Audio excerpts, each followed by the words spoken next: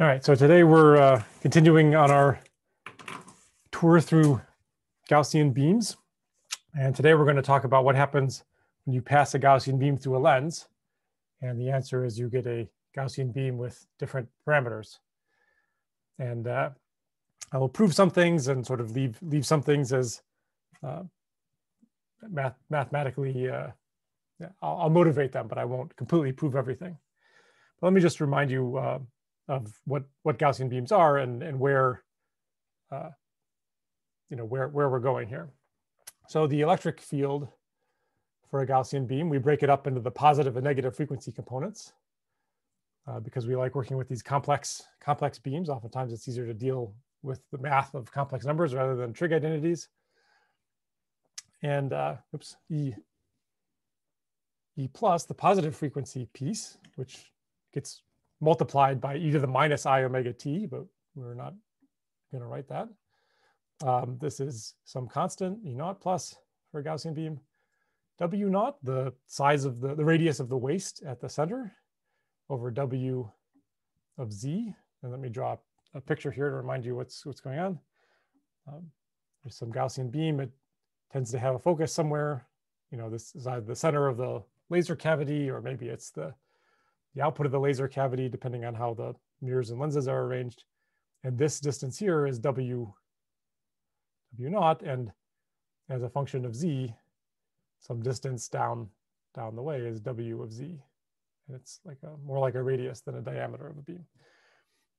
And we'll see what this really means. This gets multiplied by e to the minus r squared over W of Z squared. And so this W of Z is like a standard deviation of a Gaussian, sort of the characteristic length over which things fall off by 1 over E. And then this gets multiplied by a whole series of phase factors. Let me just keep this inside of the same exponent. So this is the amplitude stuff so far, and now comes a bunch of phase factors. So plus I k z. So there's every wavelength, you get a phase change of 2 pi in the Z direction with some small corrections, minus I inverse tangent of Z over Z naught plus I k, hopefully I don't run out of room here, R squared over 2 capital R as a function of Z. And I'm getting close to the edge, but I can close the brackets. All right, so let me remind you of some terms here. So K, which is just it's called the wave number, is 2 pi over lambda. That way, Kz, every time Z goes up by a factor of lambda, this phase goes by a factor of 2 pi. And there's a bunch of definitions of some constants here, which we'll continue to use. So Z naught is, I think the easiest way to define it is a half K W naught squared. This can also be written as pi W naught squared over lambda. W of Z. Well, this is going to be W naught when Z equals 0 and something else at other places. This is W naught times the square root of 1 plus Z over Z naught all squared. And R of Z, let me write that up here. R of Z, similar expression, Z times 1 plus, in this case, it's Z naught over Z all squared.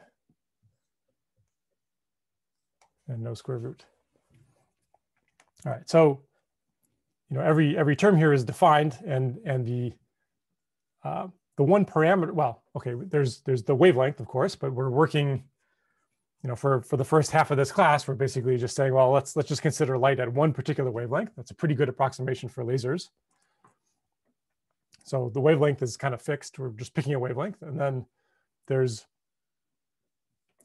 two parameters. One is where is the center of the beam, and the other is what is the waist of the beam at that focus.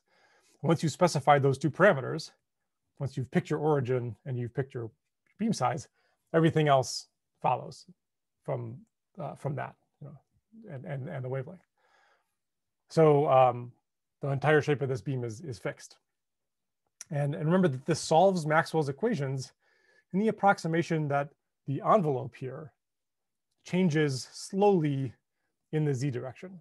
So if you try to focus this too tightly, the approximation begins to break down. But as long as W naught is bigger than a wavelength or two, which it certainly is for real lasers, the spot sizes coming out of real lasers are, you know, sort of millimeter size, not micrometer size. It should be good. Once you start really trying to focus down to get the absolute smallest possible spot size, then you have to worry a little bit about breaking this approximation. Although even that is not the approximation remains good even when W naught is really, you know, quite small and a really tight focus. Okay, so those are our parameters. Now there's a mathematical trick which was in the section. There's the last problem in the section to prove that this is true, but I'm just going to state it, which is that if you define this complex number called Q, so if we just define Q to be, where do I want to define Q? I want to keep it. So let me just erase the title.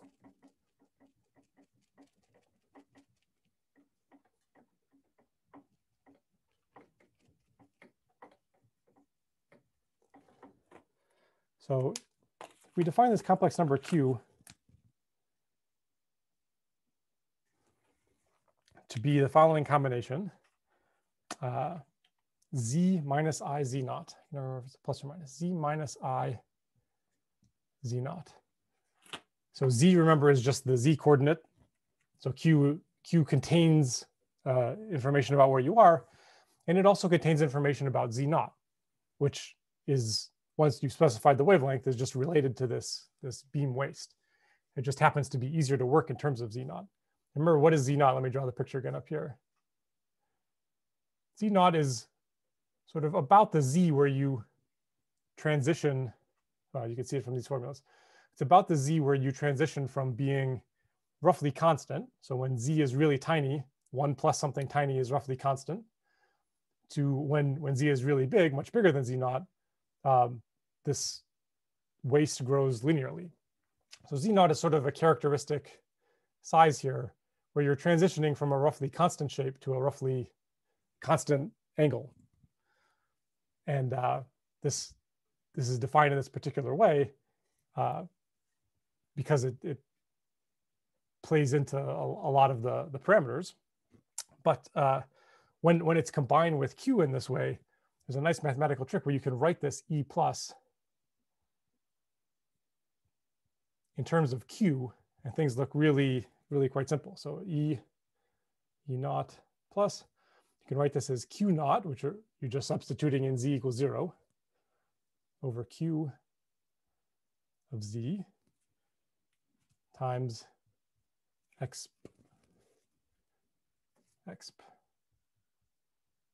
e to the two things now, I k r squared over 2q of Z plus I k Z. So it looks like these are both phases, but remember Q is a complex number. So this first term isn't actually just a pure phase. It includes all of the terms in here that are not IKZ. And that might be a little bit surprising. It includes this Gaussian profile. It includes this sort of radial phase factors. It also includes this arctangent. And the arctangent actually comes from this term out here. If you imagine, so Q naught is just minus I Z naught over Q, which depends on Z. And that ratio of complex numbers you can write as the magnitude in the phase. And if you write it that way, the phase becomes the arctangent of the denominator over the numerator, and that's what ends up becoming this arctangent here. So each of these pieces is accounted for if you do the complex number algebra properly. But this is a much simpler, sort of more compact way of writing it. And this would be a Q mathematical curiosity. But what's nice is that Q transforms really nicely with lenses and mirrors and other optics. So let me remind you of all the matrix optics from when we did the lenses. Even though we're doing waves, a lot of that same matrix stuff applies here. So let me switch markers again. So remember we had matrices that were in the form A, B, C, D. And I'll give you some examples. Matrix for going through free space was just 1, D, 0, 1. And before we said that these matrices acted on vectors that were of the form y, the distance above the origin, and theta, the angle that a beam was taking. So if this is your optical axis and this is your beam, there's some y, and some theta here. And these matrices acted on that. M lens was 1, 0, minus 1 over f, 1. So you can see that propagating through free space with all these 1s and 0s here, it only ends up changing the y coordinate. And the lens, with all these 1s and 0s in this position, ends up keeping the y coordinate the same when you do the matrix multiply, but it ends up changing the theta. So when beams propagate through free space, they can change their distance away from the origin. When they go through a lens, right at the location of the lens, they're not instantly moving up or down. They're just changing angles. And what's interesting is that the way Q transforms, I'll write it up here because I'm going to keep it and use it a couple times. The way Q transforms under these operations is related to how these rays transform. So you start off with some Q1 right before one of these operations, right before a lens or right before propagating through free space or any of the others that we can talk about. You get a Q2 out of it by taking A Q1 plus B over C Q1 plus D. And this allows you to work out what the new Q is. And then once you have the new Q, you can plug it into this this formula for the electric field. And by doing the complex algebra properly, you could either back out this, or you can just take whatever you get and explicitly split it up to the real and imaginary parts and start reapplying all of the definitions here. All right, so I'm never going to prove that this actually works. I think this proof is I've never seen a great version of this proof. I've only seen quite complicated versions, but we can verify that it works for these simple cases. And since really all we're going to do in this class is propagate through free space or go through lenses, that will be good enough for us. Yeah. Okay, so let's check this free space example. And I'm going to erase all my E pluses here while to give myself room to check that free space propagation example.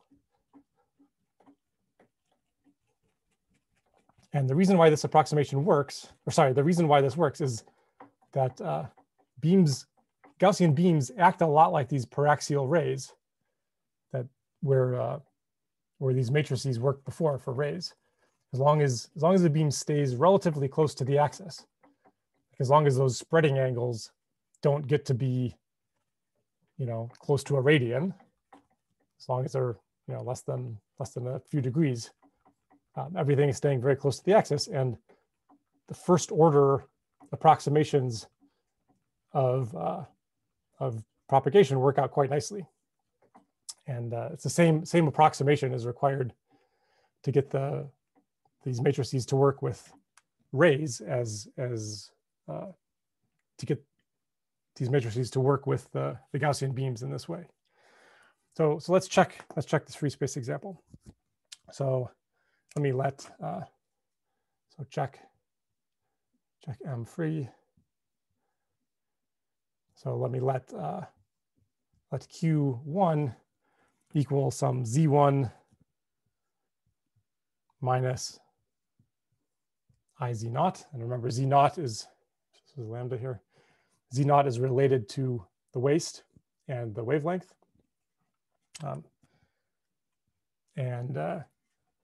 Propagating through free space shouldn't change the waist, right? If you just move further away in Z, it shouldn't change the waist. So that's why I'm not calling this Z naught 1 or something. But let's verify that that is in fact the case. So Q2 is going to be, all right, A Q1, A is just 1.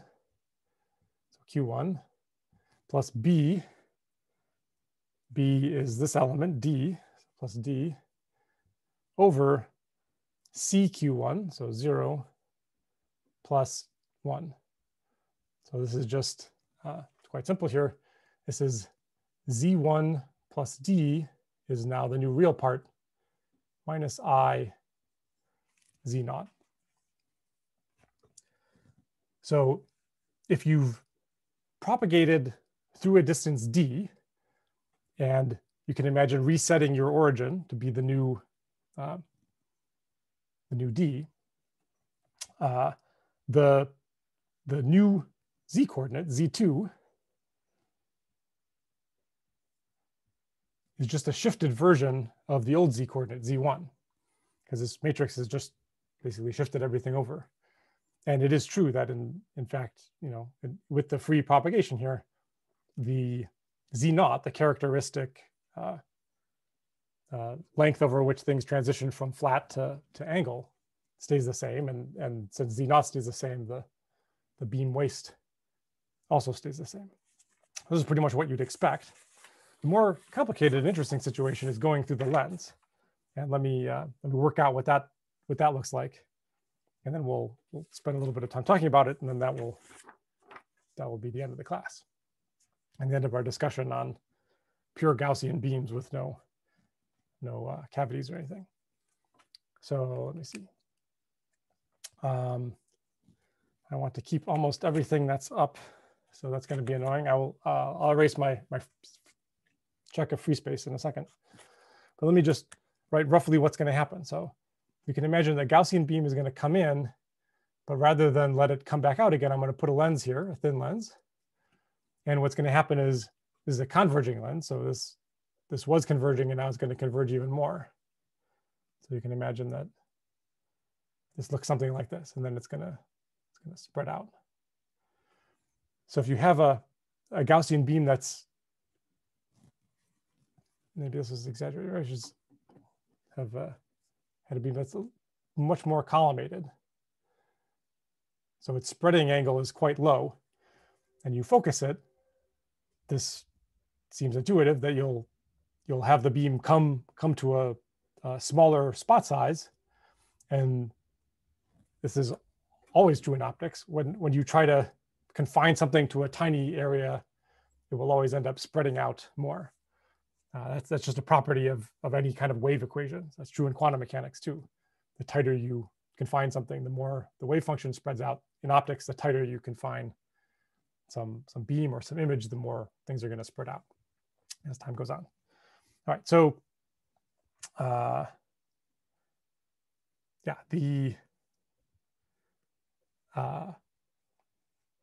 let's draw some wave fronts here.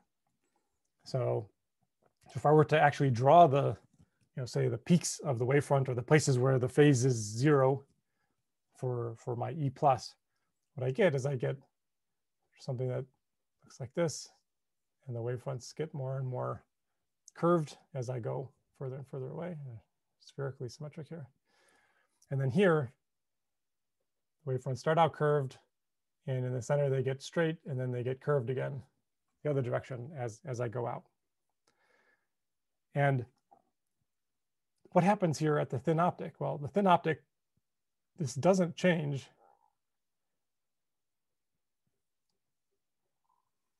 doesn't change the waist. It doesn't change W. So at this particular location, I mean, it's going to change W naught because the old W naught was probably about this size. The new W naught is much smaller, but it doesn't change the waist at this location. I'll say it doesn't change W of Z, but it does change the wavefront curvature. And this was all set by R of Z. And unfortunately, that's the one I erased. So let me write it up here. So it's going to change the curvature of the wavefronts. So R of Z is Z 1 plus Z naught over Z, all of that squared. Okay.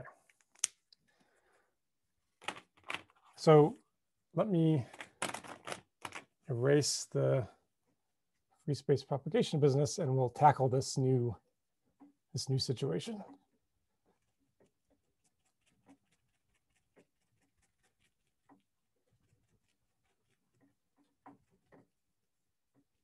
So while I'm erasing, let me just say, remember we're taking the approximation that this lens is extremely thin.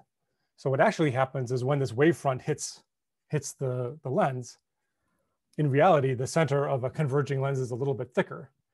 And so the optical path length is longer for the light near the center. And the optical path length that the phase fronts have to go through near the top and the bottom are shorter, right? This lens is getting physically thinner, like a magnifying glass, at the ends. And that's, if we worked out the kind of the detailed Maxwell's equation business, that's what leads to this this change in the wavefronts. The wavefronts don't change instantaneously inside of a real lens. They'll change smoothly, but in the approximation that the lens is really thin, we're just considering what the wavefronts look like right before the extremely thin lens and right after the extremely thin lens. So in order to tackle this problem, what we want to do is we want to write, instead of Q, we want to write 1 over Q. That ends up being a simpler thing to consider. And this is clearly just 1 over Z minus I Z naught. But if you were to what's it called, rationalize the denominator, or no, whatever you do for complex numbers, you make the denominator real. You multiply top and bottom by the complex conjugate in order to make it in the standard form, real plus I imaginary. If you were to do that just by algebra and by these definitions here, you get that this is 1 over R plus, that's the real part, and the imaginary part is lambda over pi W of Z squared. This is just by algebra and definitions. So that's a few lines. And we can ask, if this is what happens to Q1 to become Q2, we can ask what happens to 1 over Q1 to become 1 over Q2. And again, this is also just by some algebraic manipulations of stuff here. So if you were to go through all this, you would get C plus D over Q1 over A plus B over Q2. So given this, for any complex number, you could just sort of rearrange it to get that. And what the matrix equation for the lens says is that this is C, so we get minus 1 over F in the numerator, plus D, which is 1, so plus 1 times 1 over Q1, plus 1 over Q1, divided by A, which is 1, plus B times this, and B here is 0. So this is, again, just over 1. So I'm not going to write that. But now let me plug in, just from this up here, what 1 over Q1 gives us. So this is, the real part now becomes 1 over RZ minus 1 over F plus 1 over Q1. So let me, sorry, not 1 over Q1. So 1 over Q1 is 1 over R of Z. That's the real part, and the imaginary part just stays the same. So plus the imaginary part is lambda over pi W of Z squared. All right, so when we translate this back into a Q2, what does this say? Well, for any Q, this imaginary term has to do with the wavelength and the waist, and the wavelength and the waist shouldn't change. In fact, they don't. The waist at this particular location does not change, and the wavelength doesn't change on the other side of the lens. And what has changed in this somewhat simple way is this 1 over R.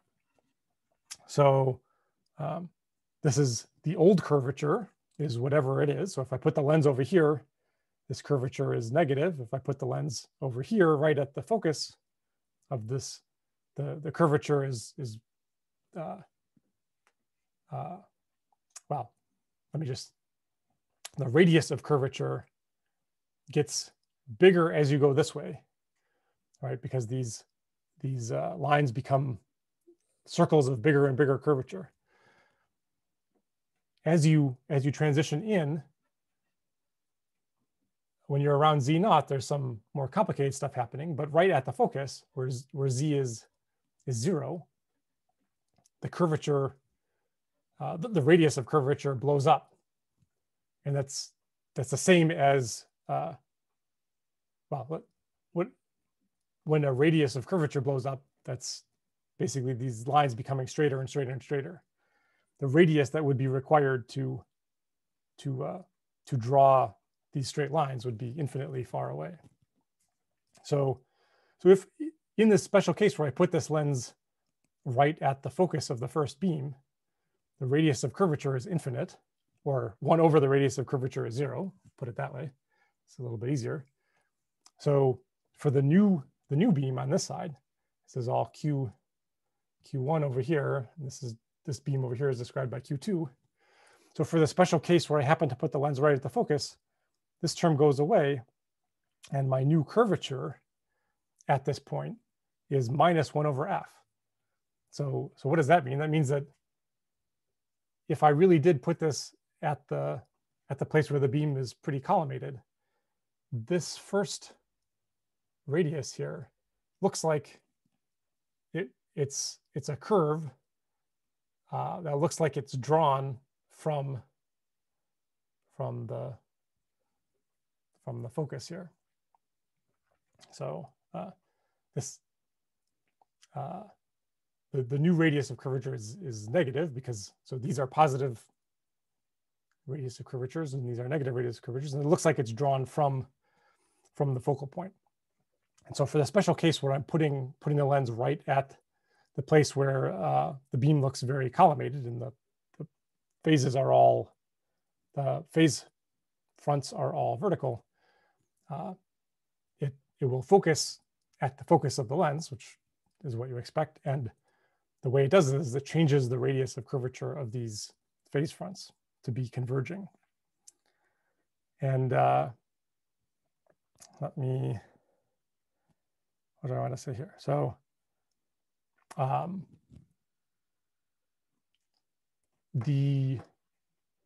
didn't plan on talking about this. So I thought I would spend a little bit more time talking about the things I did talk about, but the book goes through a lot of algebra to prove, okay, once I have my new beam here, I know what the new beam looks like. It looks like a beam where there's a waist at this location of the same size as my initial beam, and a new radius of curvature that then tells me that it's converging.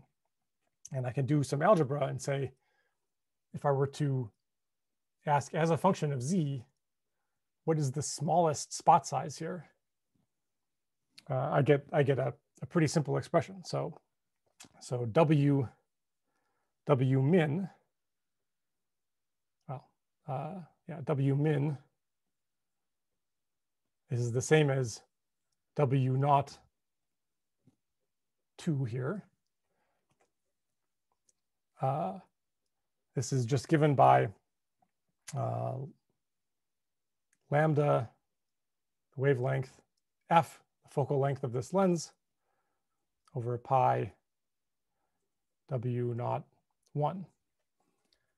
So what does this say? This says that if you have a very a fat beam to start out with that has a very large focal size, the bigger the beam you start out with, the smaller you can make the beam focused after the lens. And the smaller your wavelength, the smaller you can make the focus size. That might make sense. But the longer your focal length of the lens is, that hurts you. So in order to make a really small spot, you want a lens with a very short focal length f. And so, you know, Prof Gerbode, for example, when she blasts these little nanoparticles with a microscope objective is pretty famous for having the shortest focal length that you can possibly get. And oftentimes when you're using a microscope, the focal length is so short that it's really hard to keep the lens from touching your sample. It's sort of designed to have as short a focal length as possible. And one of the ways of seeing that is for her, she's actually doing this. She's actually shining a laser through her microscope system and trying to make the smallest spot size possible. And so having a microscope objective with a really short focal length, as you make this focal length shorter and shorter and shorter, you can make the beam tighter and tighter and tighter in focus. And this is that relation. I think I will actually pause there and give you a little break, because next time we're going to start talking about actual cavities and boundary conditions, and that's kind of a whole different can of worms. And I'd rather not start that topic a little bit early. So I'm happy to either answer questions about this or answer questions about the homework or the lab exercises that are due at the end of this week. Or if people want to go and take a little break before their next thing, they're welcome to do that too. So I guess I'll stop the, well, does anybody have any questions about this before I stop the recording? Maybe questions about homework or lab stuff can be off the recording.